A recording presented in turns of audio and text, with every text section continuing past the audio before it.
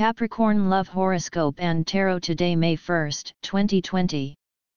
The current astral configuration may mean that you don't get to crack a single joke today, which could be a relief for your partner, current or prospective. What you will be more inclined to do is talk about all the serious stuff, like the meaning of life, and whether it was a wayward chicken that was responsible for this whole show, or an egg. Even better than subjecting your partner to your deepest thoughts, it may finally be time to shut up and write that book or screenplay you've been neglecting.